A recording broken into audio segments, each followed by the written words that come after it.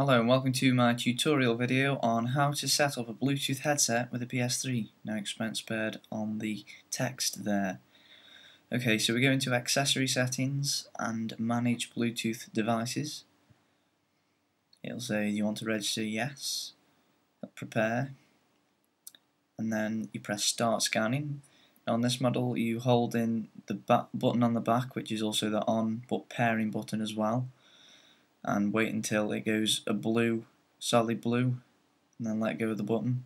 As you can see, it comes up on screen. You select it, then you have to enter a passkey, which on this is 4 zeros. Probably the same on other Bluetooth headsets, which is, this model's a Jabra one, as you can see there.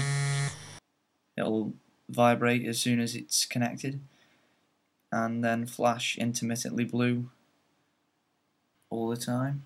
And then once you've done that, that's it. You don't have to set it up again. It will recognise it every time you turn it on. And that's it. Thanks for watching. Goodbye.